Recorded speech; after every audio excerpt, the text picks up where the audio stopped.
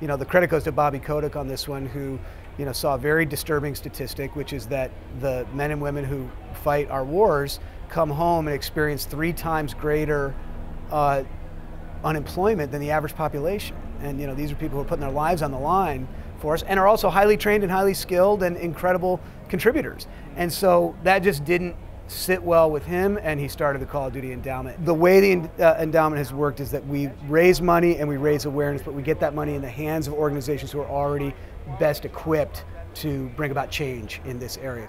I mentioned on stage that Activision has paid $10 million to the endowment already, and we're trying to raise more. So the endowment program specifically, I love, and we don't get, unfortunately, to directly work with some of the soldiers from the COD endowment system. We do bring a lot of those guys into events. So for instance, at the multiplayer reveal event, we had some Marines and Navy guys play with some pros against each other, and the winning team basically had a $500,000 check given to Code in their behalf. Doing stuff like that is fantastic. But it's something we're very committed to.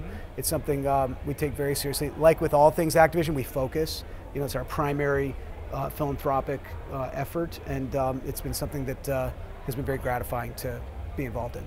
We do get to work with a lot of military guys in general, and that's been a phenomenal experience over the years. We try to make our games authentic, we try to get the feel right, and then also there are guys who come in and do our mocap for us and become actors in the game and do the stunts in our commercials, and certainly some high-level consultants who have some pretty harrowing stories that have been some of the inspiration for some of the missions and levels in our games. There's an enormous amount of appreciation for what they do, and in no way do we feel we are a representation of what their lives are like.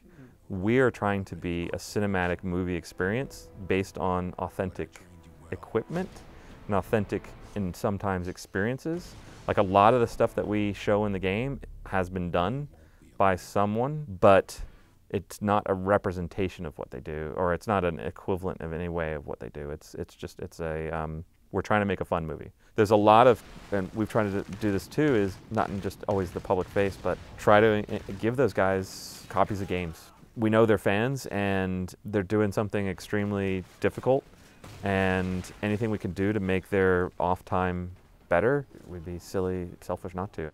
In the lobby, we have an American flag that was flown on a chopper during a big push during combat in Iraq. The squadron that flew the choppers were huge fans of the game, as many of the military guys are, and they sent us an appreciation letter, like an official government letter thing, in a triangle box with the folded flag. And for me, that was a really cool thing. Better than winning any kind of like awards or something. That's the kind of awards that we want to win, in a sense.